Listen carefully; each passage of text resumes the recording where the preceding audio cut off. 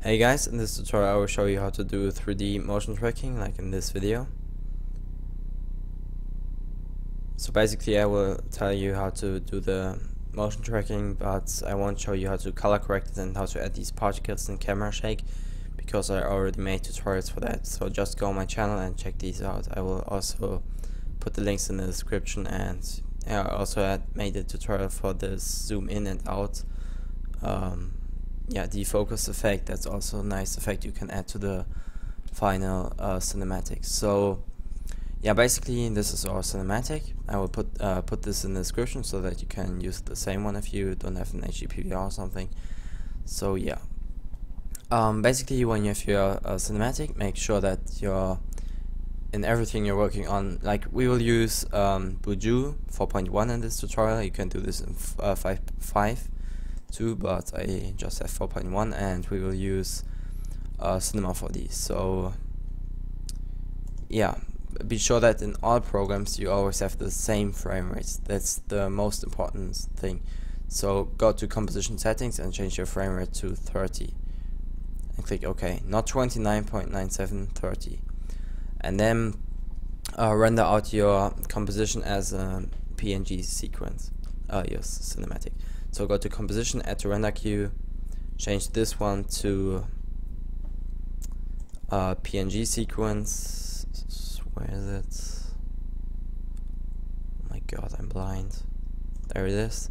Click OK, go to this one and make sure that the frame rate is 30 again, and click OK. And then when you save it, you should create a new folder and save that into there, because After Effects, or if you do this in Sony Vegas, you can do this in Vegas too.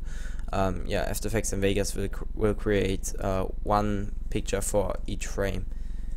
And yeah, I already rendered this out. Yeah, this is the folder with all these pictures. So yeah, when you did that, open up Boujou and click on Import Sequence. Then search for the folder where you saved your PNG sequence. Click on the very first picture, click open, and if you have Boujou 5, you have to change your frame rate in this window, I think. So change it to 30 there. But in Boujou 4.1 you don't do this in this video. So click apply. If this comes up, Boujou has detected an alpha channel in the sequence, just click no and click close. Then go to edit camera, and on the frame rate make sure that it's 30 frames per second. Click apply and close. So now we will do the motion tracking. So go to the track features tool, and you can go to advanced and drag this up if you want more points, but I will just leave it here for this tutorial. Click start, and yeah, let this load. I will just pause the video and come back when it's okay. That's done now. So now we have all these yellow and red dots and lines. So we don't need that. That's just the first tracking. So now you go to camera solve and check optimize camera path smoothness, and then hit start again. So I will pause this again and come back when that's done. This should take a bit longer than the first one. So yeah, see you. Okay, that's done now. Now you will have these points. By the way, you can move in your timeline when you click on this and drag your mouse. So now you will have all these tracked points. So now go to the middle of your cinematic, and then go to, basically there are different ways to export your points and motion track stuff to Cinema 4D and After Effects. I will just show you one way, and maybe I will make another tutorial on the other ways you can do. So basically, this is a complicated part, but if you did it once, it will be easy. So yeah, go to Scene Geometry and click add coordinate from hints. So basically what we do now is tell Boujou what the axis in the 3D room. So basically this this is the Z axis or Z axis, whatever you want to call it. So it's basically the 3D layer, like if you would walk from here to there. So hold on, I'm back in a minute. Okay, sorry for that. So basically this is the line you would walk, and yeah, so go to your type and change that to z-axis, and let's just use, yeah, now you have to select the points that represent the z-axis. So I'll just choose this point, and then control click and hold control and click on the second point, then click connect to selected, and now we will add another axis. So go to add coordinate from hint, and this time we will tell Boujou where the y-axis is. That's basically this line, like the wall. So I think I will use this point and this point. So click connect to selected, and again now we will tell Boujou what the x-axis is. So x-axis is basically this line. I think I will use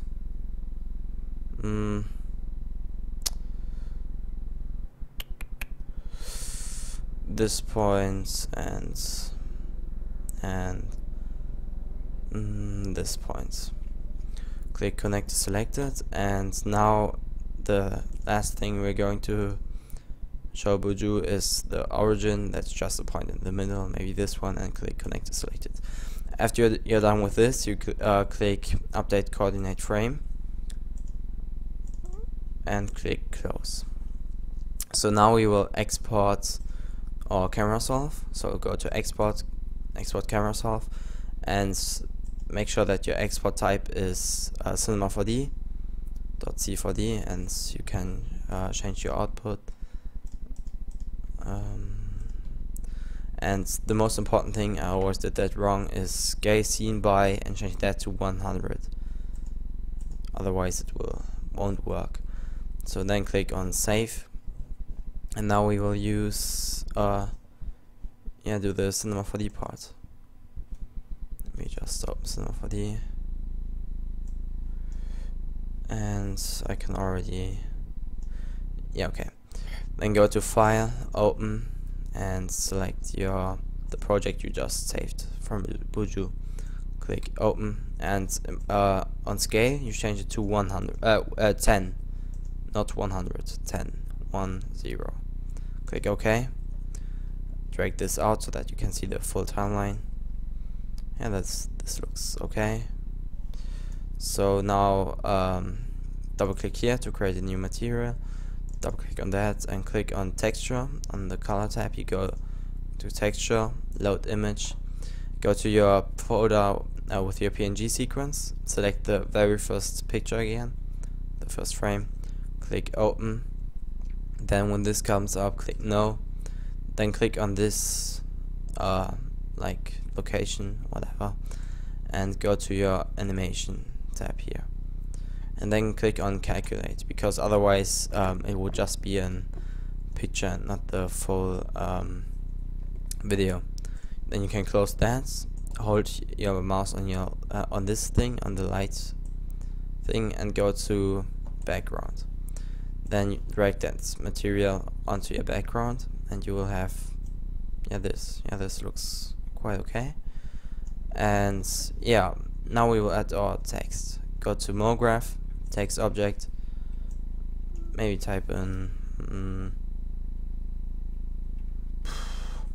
small, because I don't want big text, I don't know. So then sometimes the size of your text is okay, and sometimes it's really small. So change that, you go to your height and drag that up. And maybe 2800, and change the depth to till it's okay for you. Then go to your font, and you can change it to whatever you want. I think for this tutorial just use Arial black, and then go to your caps just to make it look better, and add to the start fillet cap to the end fillet cap, and drag this up till you can see it. Yeah, maybe 85 and 85. So then on your text you can go to object, and on the line you can change it to middle, so that's it's at the middle of this plane. Go forward, and let's actually make this a bit smaller. So change that to 2500 and this to 700.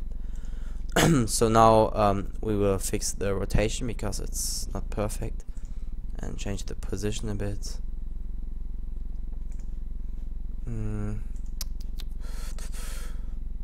What the fuck is going on here?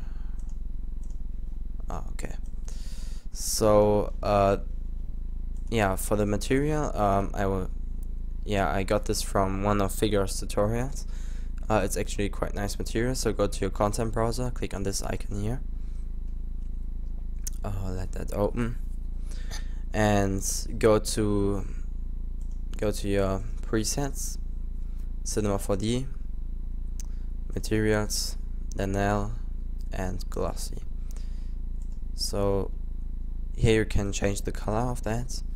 So you can't just change the first color, you have to change the other colors too, because this text, just say change this to a dark blue or something, this to another dark blue,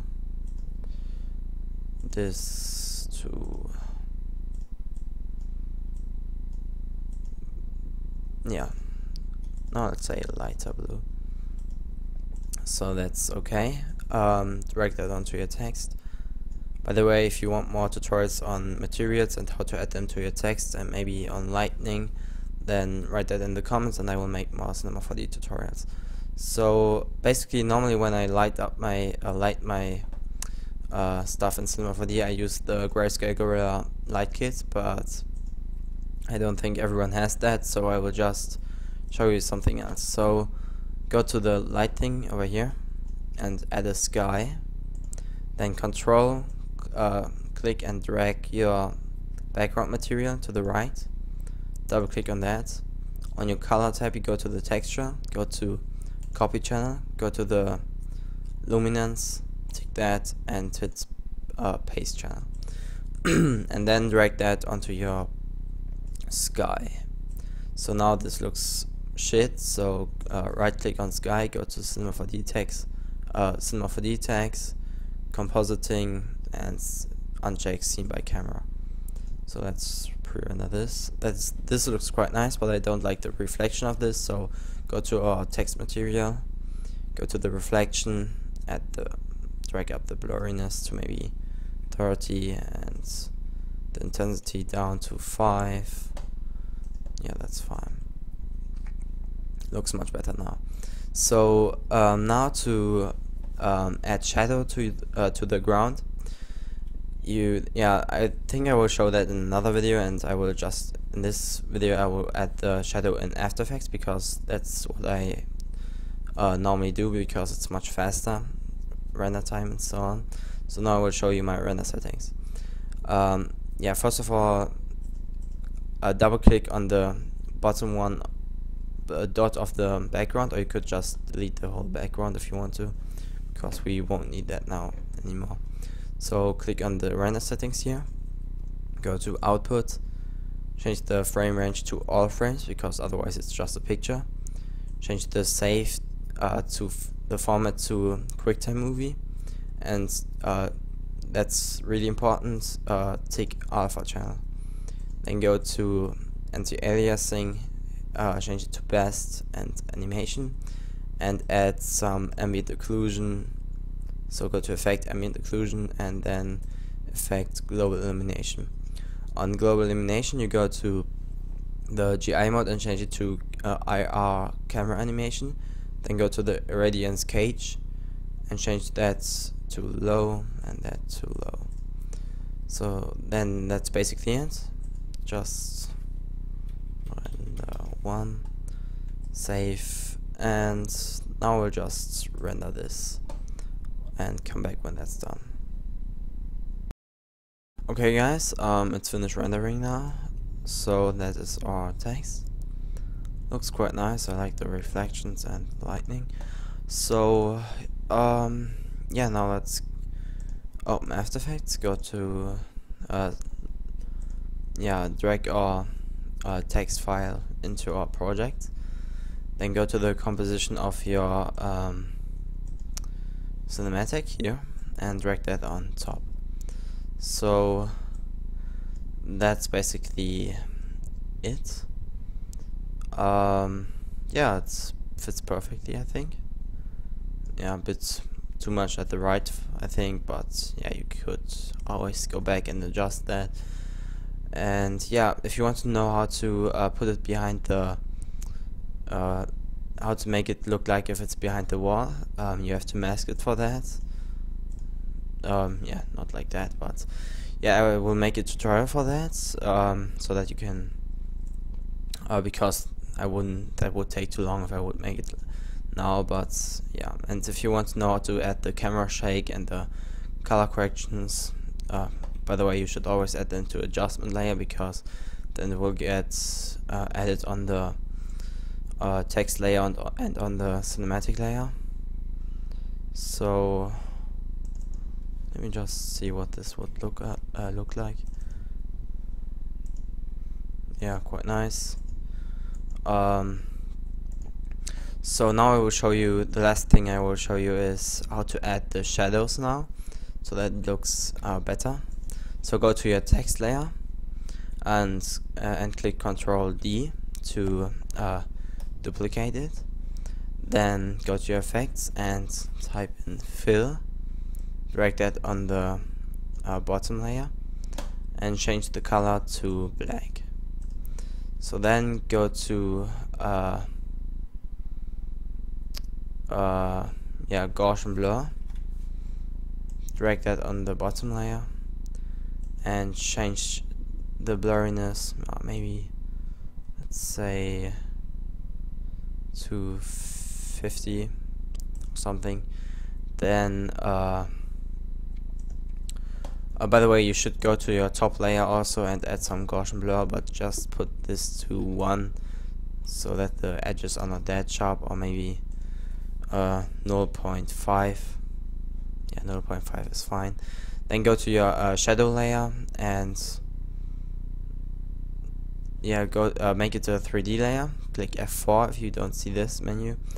Go to and tick this box, and then go to the Y axis and drag this down. So then you can press T for opacity and drag that down to maybe 45 or something. Let's preview this. By the way, you can always change your settings, maybe make the shadow darker or maybe more blurred. So yeah, if you want to know how to make it behind the building, I will put an annotation on the screen when the tutorial is uploaded. So yeah, but not on all cinematics you will have a building in front of the text, so that's not that important. Yeah, the text looks fine, it's on the right position, the shadows and the reflections change there, looks pretty nice. So yeah, that's basically the tutorial. For the camera shake and so on, don't forget, go on my channel and check out the videos, or check out the links in the description. So yeah, please like the video, and I will also make another video showing how to do the shadows in Cinema 4D, and another technique to motion track it in Boujou if this technique doesn't work for you. So yeah, like the video, that would be amazing. And wow, 90 minutes. Okay.